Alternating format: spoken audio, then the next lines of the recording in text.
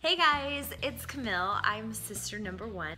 So today's recipe is the chicken salad, and this recipe, my mom's been making it forever, and she makes it a little bit differently than any other recipe that I have ever tried, but I love it. And whenever I make it for friends or family, it always gets rave reviews.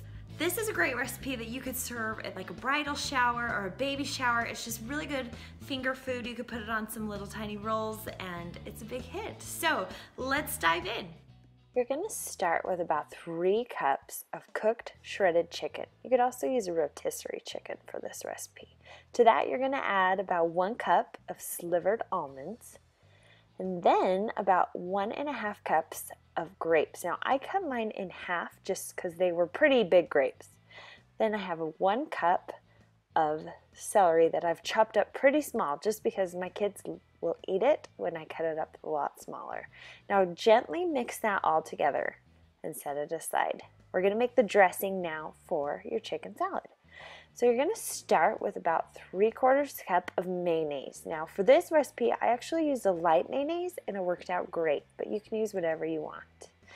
To that, we're going to add about 1/2 cup of ranch dressing. Now you can see I'm using a light dressing here, but any ranch dressing will work. Just use your favorite. The next thing we're going to add is buttermilk.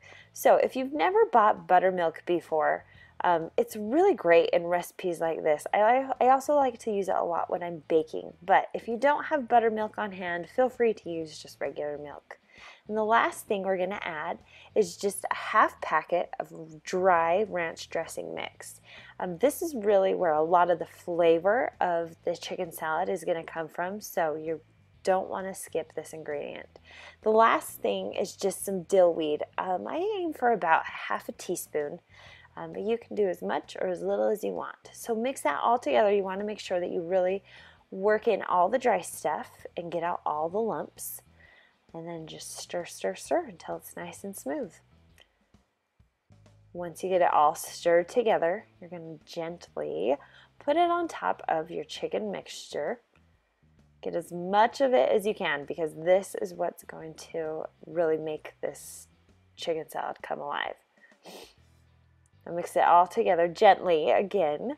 And there you have it, chicken salad done. Now it's done that quickly, and like I said, I use a rotisserie chicken, and that makes this recipe so easy to make. It's a perfect weeknight meal when you just need something quick and fast that your family will love.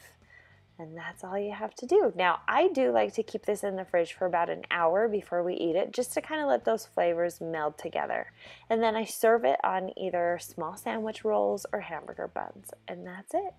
So if you're looking for more recipes like this, be sure to subscribe to our channel, click the button below, and then watch more of our favorite videos that we have right here on our channel.